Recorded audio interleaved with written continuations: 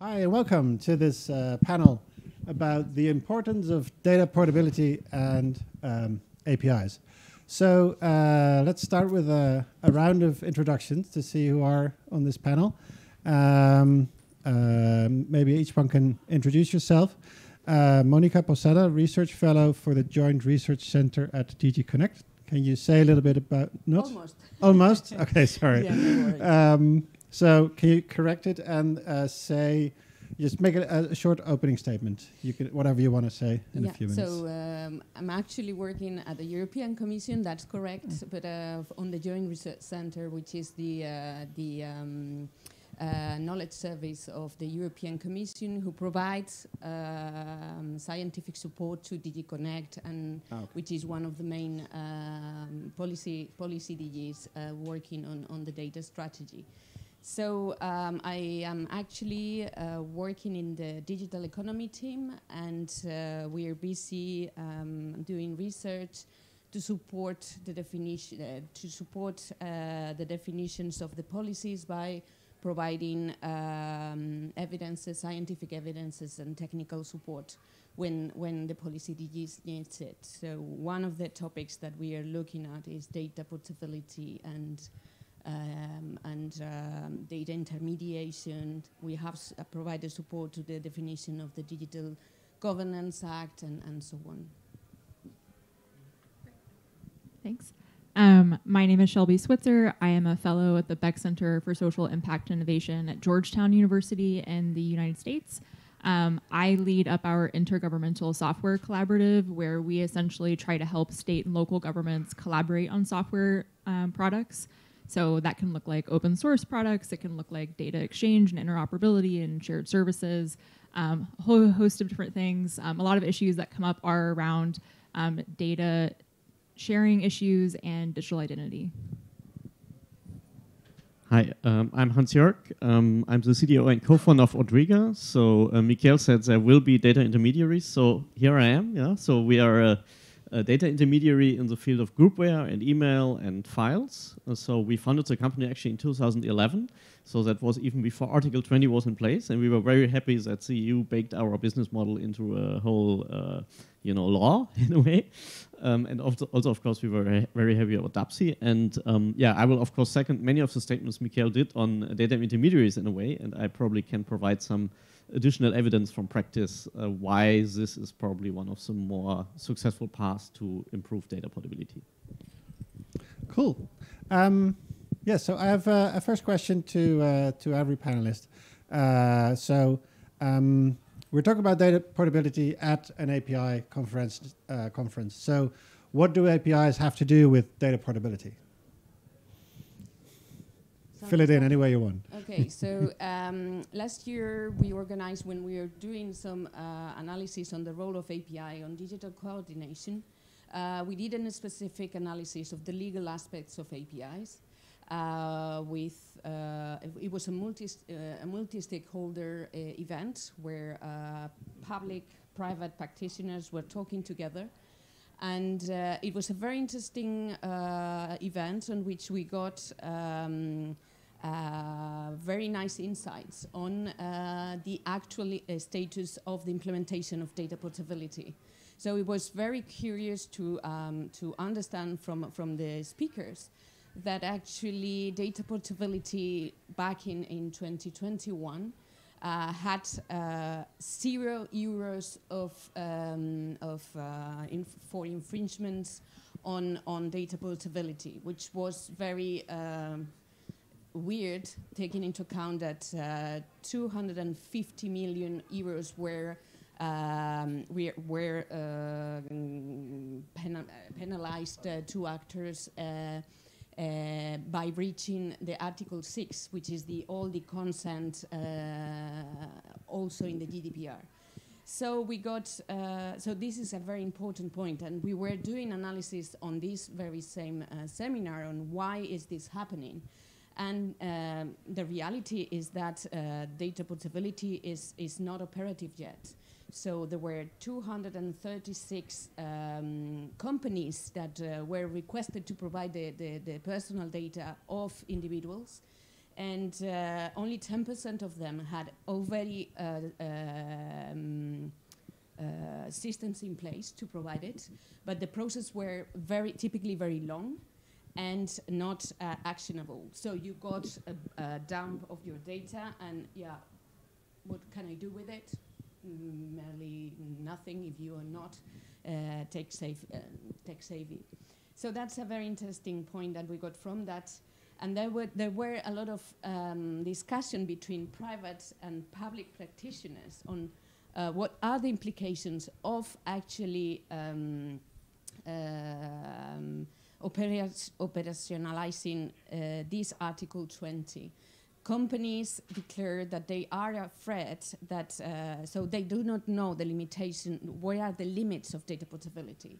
They were saying that they were scared of being, of exposing their business values. No, their business, the unique business opportunities, yeah. And therefore, that's one of the things that they were saying. But in the end, so most of them agreed that the APIs will be an easy solution to make data available, and they all have the capacities to do so. Even though for certain SMEs, so small, medium enterprises, it will be a load on their to add this functionality to their technical stack, because it will infringe some costs. Most of all on the security. Maybe I'm talking a little bit too much. So don't these companies want their users to be happy? You know, they don't want to say, hey, this is good for our users, let's build it. Not as long their business are involved, indeed. Okay. But that's, I mean, to be honest, that's also logical. Business are not, they need to live on something.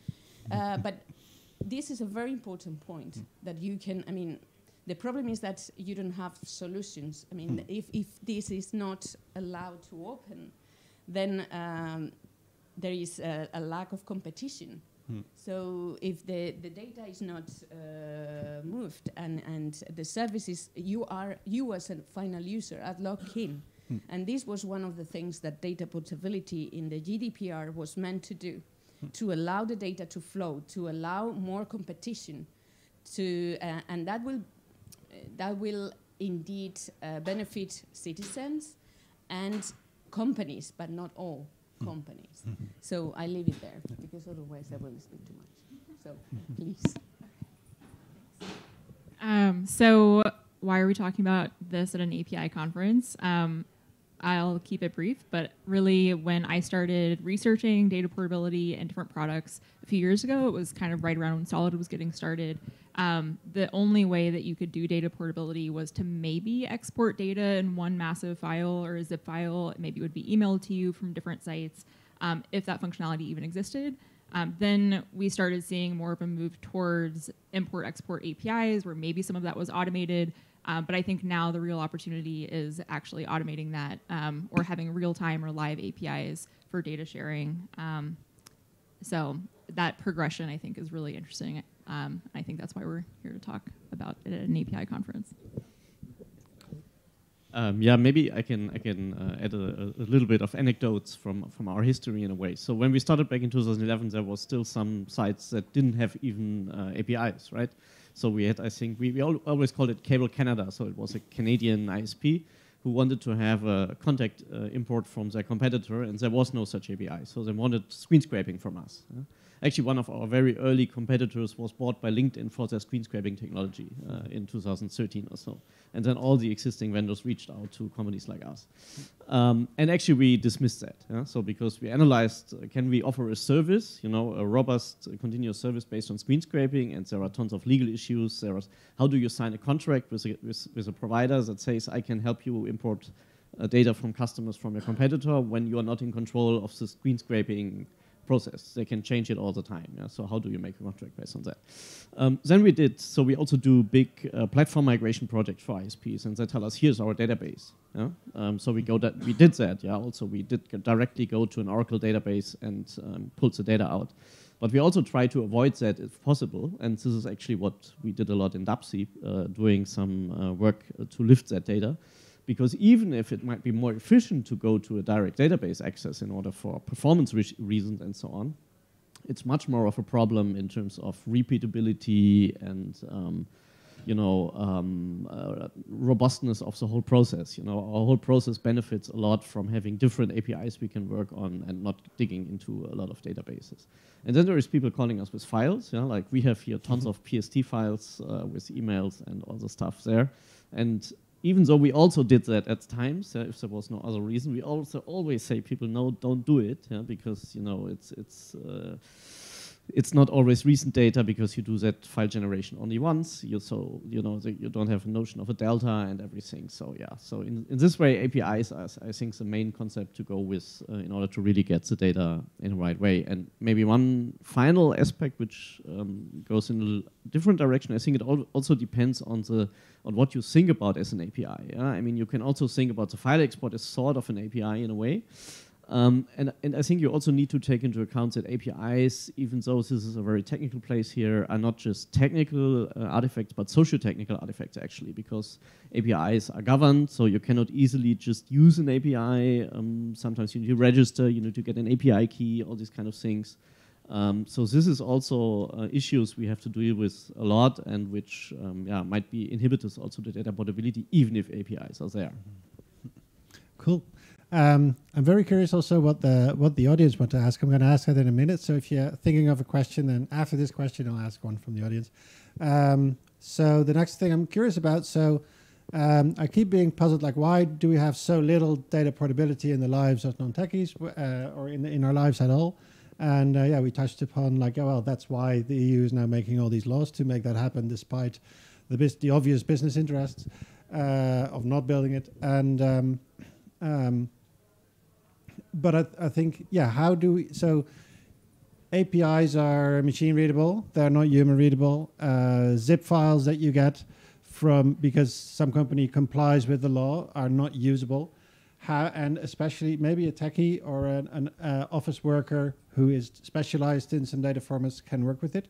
But how do we make this equitable, and how do we make this usable for also non-technical people and everybody who uses technology and uses the internet? What is the usability and the equitability aspects of it? I was thinking maybe Shelby had an idea about that. Thanks. So I think there's a ton here. I think, firstly, we should try to seek to understand all of the people that we're trying to build for. So I know I'm coming from an American perspective, and some of the issues that we deal with are just a lack of even universal broadband access. I'm not sure if that's a big issue over here. But how do we even start to talk about data portability for folks who don't have easy access to the internet and maybe are having to constantly recreate email accounts or get new phone numbers because they're just using temporary phones and SIMs? So I think we need to really center like all those user groups, especially when we're thinking about building for everyone and not just the more technical folks, and really incorporating human-centered design and user research and usability testing into our product development, and not just thinking about this as a data issue. You just said that APIs are socio-technical contracts, and like definitely the tech part of this is the easy part. Exchanging data, creating a good hypermedia format, thinking about how we pass around authorization contracts. Like, we haven't figured those out, but they're not that hard. The hard part is making these things inclusive, changing the culture, and building ways for everybody to be involved. Cool. Is there somebody from the audience who'd like to ask a question to the panel? Yeah. So I agree with the approach to the API that Michael was saying. But for me, it's like because API is kind of giving you upfront how you can explore the data, and it tells you how the input is going to look like and how the output is going to look like. But I think that's just calling API and that will solve all the problems. It's kind of challenging because what happens if an API changes a lot? What happens if the API is not well designed? It's too coarse. So can you imagine some principles that most of the good APIs designers should follow to get this data portability? principles that a good API should follow? That's a good question. Maybe I will combine my answer with also picking up very shortly on the previous question Mikhail had, because I think it's a lot related. So I think what one needs to take into account also is like, how did this start in the beginning? Yeah, what the EU had in mind is a lot about giving people the freedom and remove the stickiness from a certain provider to give them the freedom to switch to any other provider, like you do with your mobile phone or something like that. But in a way, data portability, like we just discussed it today, falls very short on that, because it's just a very tiny part, as you said, like the actual data part is very, very thin in here. But you know, for an end user to really go from one service to the other involves so many more steps. Yeah? It's sort of signing up, maybe even choosing and understanding, like, you know, how can I put the data in the destination account? Maybe I need to understand the destination provider first to remodel whatever I build within the source. It's not just copying over data in many cases, right? And coming to your question, I think one needs also to take into account a little bit the maturity of the domain. So Article 20 is very generic across you know, any business in a way, or any domain that deals with personal data, but many of these domains are not very standardized, or that don't exist so many standardized models and so on. And I come from the domain of groupware and email, so we had to look, there were even existing standards, and still we struggle with achieving data portability because it's not easy. Yeah? So it's even impossible in some very new domains, you know, like a super new idea, how do you do data portability there? Yeah? So in that sort of way, I think data portability will never be 100% be solved at any given point in time. But I liked a little bit the analogy Mikhail put into place of this, you know, chaotic world with islands that are sovereign in a way. So there will always be some wild islands where still stuff is happening and it's not so super portable for a while. And there needs to be some time taken and some community effort or some intermediaries which actually fill into that in order to achieve portability. I hope that a little bit. Yeah, and also maybe, so this is very technical indeed, but actually there is already some guidance for how to document APIs. So one of the main things of APIs that can be, there are already like Open API, I think there is several sessions on it. So they define the good practices on how to document your API such that in a machine readable format, such that it takes no time still for developers to be able to consume it without knowing anything. It's really, I mean, one good practice, technical practice that I'm sure that Michael will know better maybe on the technical side, is to follow these kind of standardizations. We have examples of how it's another directive of the European Commission is the Payment Service Directive, which does not oblige the actors to use APIs, but to specify interfaces to communicate. And since there is a lot of willingness to do so by all the actors, they have got together and they have created standardization models to define banking APIs. And it has built up in record time. In 2 years' time, PSD2 has been implemented. The standards are working perfectly, and all the banks have digitalized and the banking sector has changed its structure because there was willingness from all the actors indeed. So we get back again to how to incentivize all actors to understand that data portability is the way to go for the vast majority. And then leave it to the industry to develop that common practice with the domain expertise. Cool. Sorry.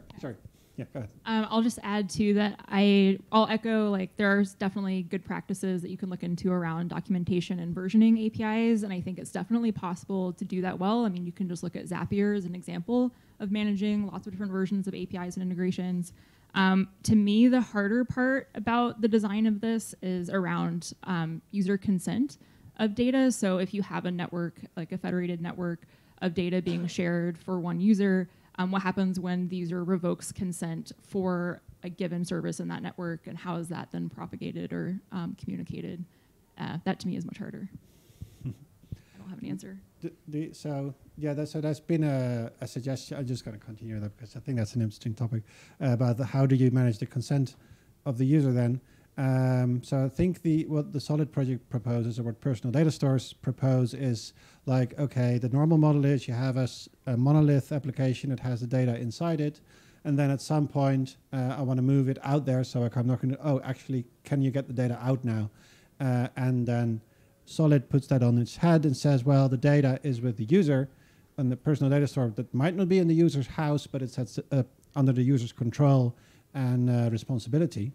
And then the application is separate from the data. And then at the moment that the user wants nothing to do with this service anymore, they have the data. So they're, they have the key to their own data. So they're able to do what they want. And they can directly go to some other place and directly say, I'm going to share my data with you and don't have to go through this first party and give consent. On top of that, so the Digital Governance Act is also working on the definition of intermediation services, which are meant to do so as well, but keeping the data, on whatever holder that is and actually sitting on the data. So that was going to be my next question. Okay, but I just have one comment, which is that, oh crap, I think I just lost it. Okay, I'll come back. My fault. About the consent, okay. You can come back to it later. So yeah, data intermediaries, I read about them the day before yesterday when I was making my slides, and I said, oh cool, there's this thing called data intermediaries, and people have been talking about this for years while I was doing other things. And so what is it, and what is the connection with the Data Governance Act? So the Digital Governance Act is defining data intermediation services as so the aim of Europe is to moderate the huge power that current big techs have over our data. And the way they recognize the value that these companies have provided to us. So we have good services. We can do things that we couldn't do it before. But the problem is that we cannot get out of it. There is no real competition. We are getting closer to monopolistic practices, and that is not good for anyone.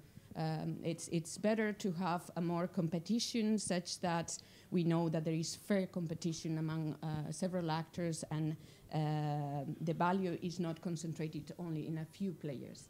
So for this, the Data Governance Act is trying to introduce these new actors that are aiming to put themselves in the middle between the data holders and the data users.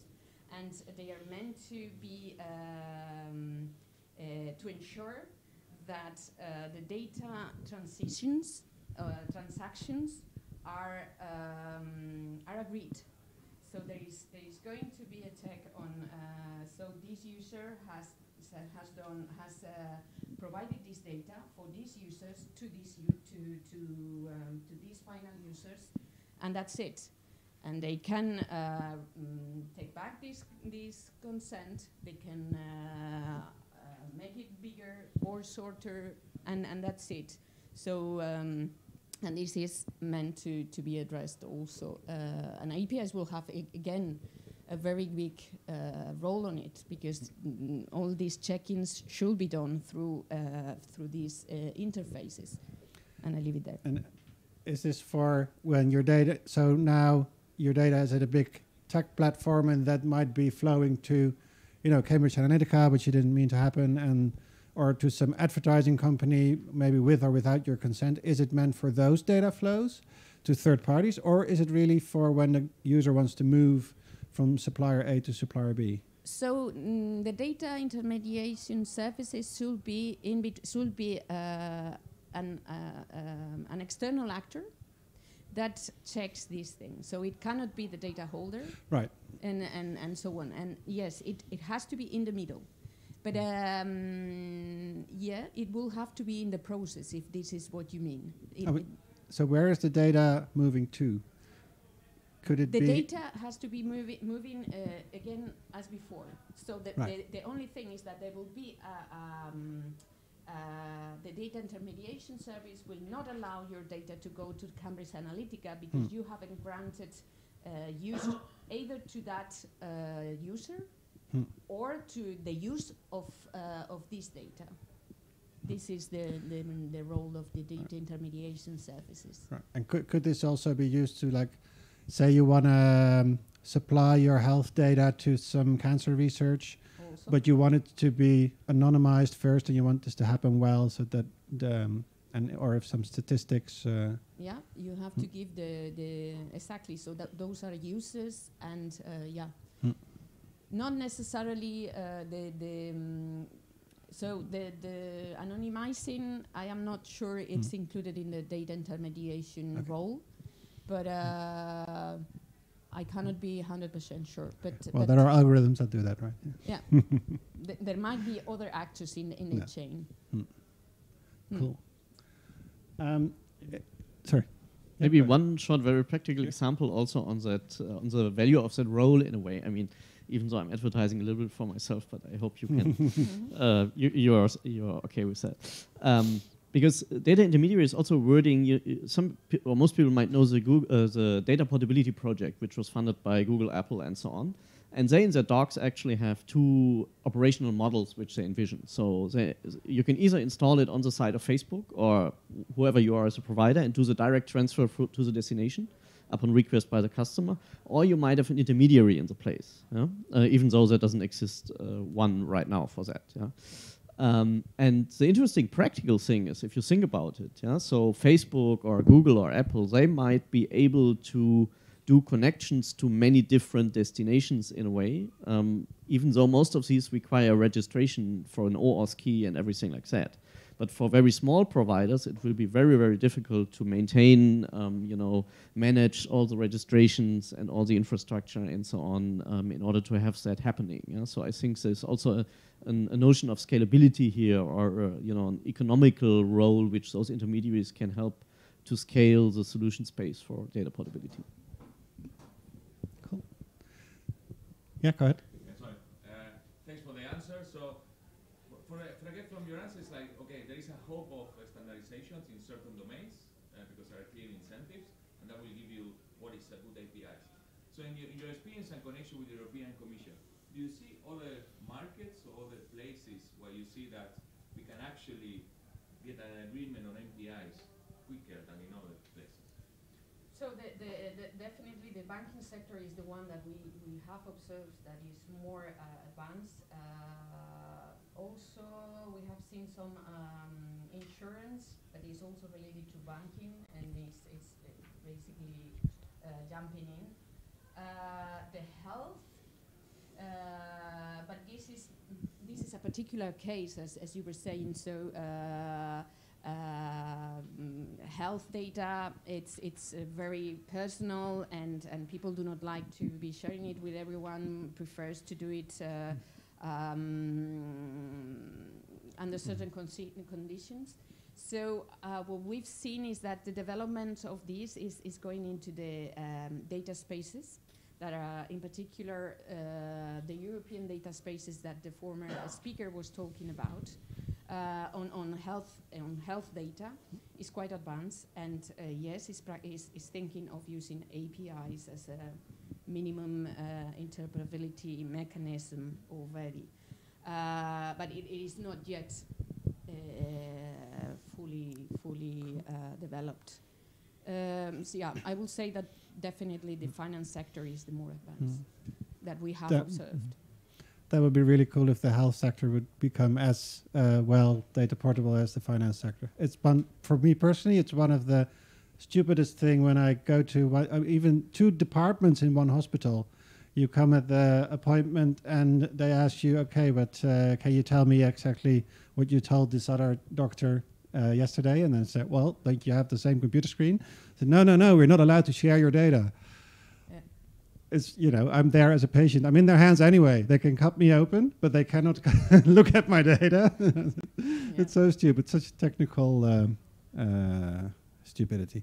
So actually, it's legal because technically it's possible, but right, it's so legal, it's really legal stupidity. Yeah. Let's call it. Cool. Well, lots of innovation to do. And I would just double click on the healthcare example with FHIR, for example. I don't know if that's gaining much traction here in Europe, but in the States, it's gotten way more traction just over the past couple of years with higher need and use cases with COVID. So I think that's just a cool example of an interesting hypermedia focused API spec that's starting to have a lot more use cases and more working groups creating more domain specific standards and vocabulary. And also because of how personal that data is, I think it's a good model for the type of sensitivity that we should really be thinking about all of this data with. Yeah, cool. And to tap on that also, Australia has also adapted this FHIR standardization. Yeah. We're going to have to take the rest of the discussion to after the session. I guess we'll all be around and we can talk to each other for the whole evening.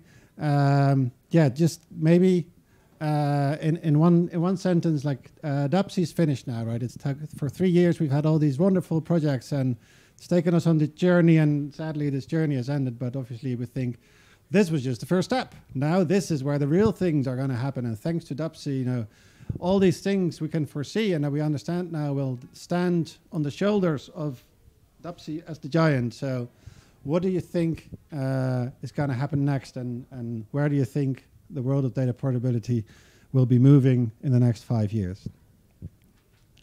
I just really hope to see more of it in the States. So really excited to watch what's happening here and see what we can learn from what y'all do. We were trying to envision that some 3 or 4 years ago when DAPSI was there, when the law was actually proposed, how will this be in 5 to 10 years? We should know somehow, so we can anticipate and build a solution that covers everything. But at some point we actually stopped that discussion because we found that, okay, that's really, really tricky to find that out.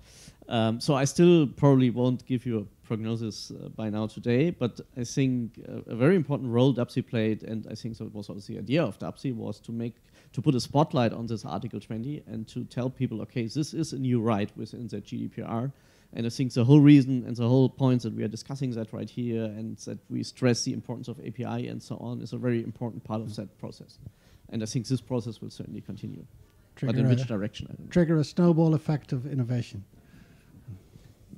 I mean, of course, coming from the European Commission and the high, the big goals of the GDPR, I would really like to see the data portability more operational and delivering on the goals of why the regulation was put there.